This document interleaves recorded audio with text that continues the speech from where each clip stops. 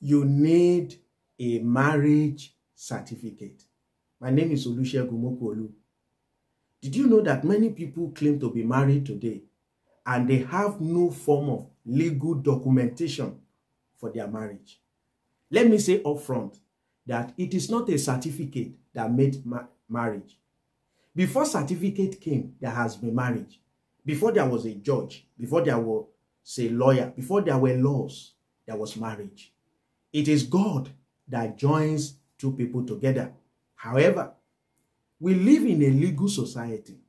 You cannot go to an embassy, for example, and say that, oh, I'm married. They will ask you, where's your marriage certificate? It is true that you are married, but you need a legal means to justify, to support the fact that you are married. You can't do that with the words of mouth.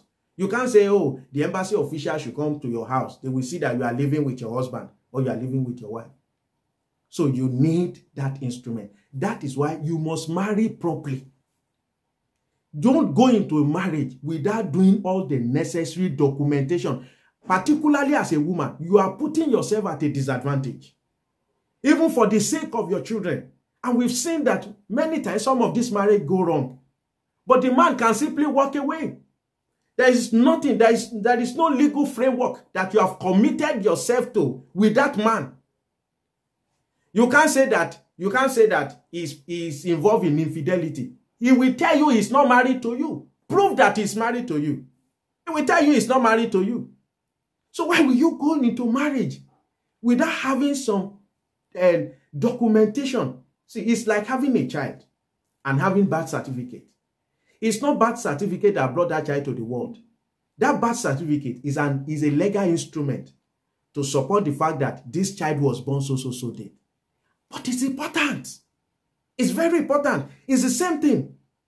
Go through the process of getting wedded correctly and have a marriage certificate. If you're in a marriage today and you don't have it, please do it as soon as possible. And let me tell you, it becomes difficult for you.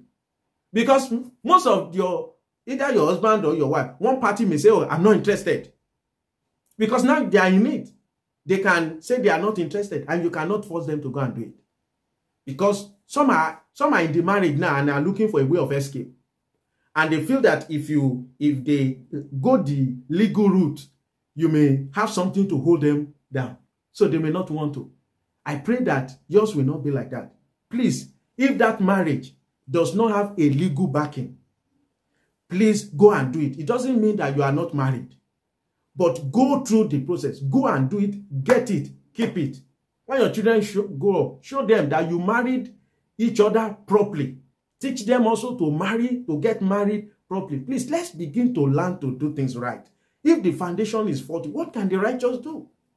This concept of a woman just move into a man's house and they are just together, it's because you are not thinking of the future. You don't know anything that could happen that will require that you show some proof or evidence that you are married.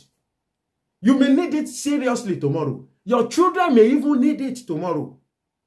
So please, don't be in a marriage that does not have any legal framework that is holding it, that is backing it.